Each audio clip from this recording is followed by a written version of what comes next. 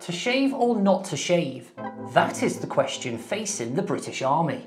Soldiers growing beards has become one of the most contentious military issues of 2024, with rumours afoot the army is set to drop its centuries-old rule, banning beards in the ranks.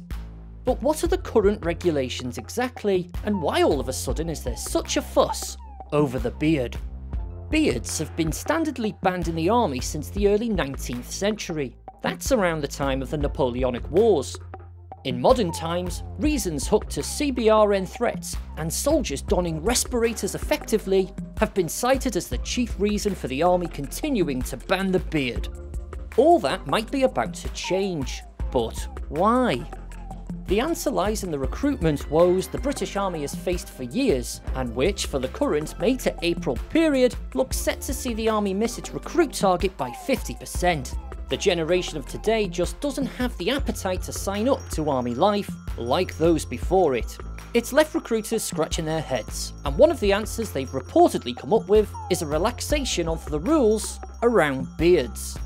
In certain instances, beards can be worn by service personnel in the British Army. These mostly hark back to tradition, so those employed in Pioneer Sergeant, Drum Major, Pipe Major, Bugle Major or Goat Major, yes, the British Army has Goat Majors, are permitted to grow beards.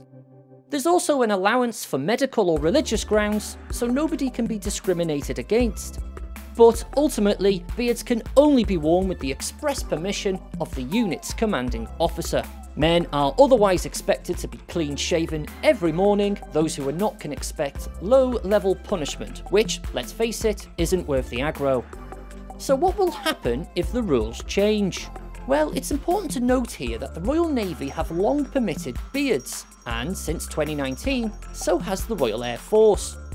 In this respect, it seemed inevitable the army would, sooner or later, heels dragging perhaps, have to get in line with the rest of the armed forces.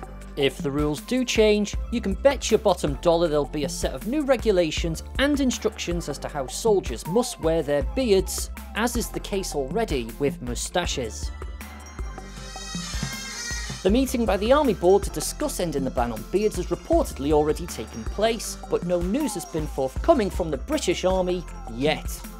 It's a case of watch this space, but given the big shortfall in recruitment this year, it might be fair to say, change is coming.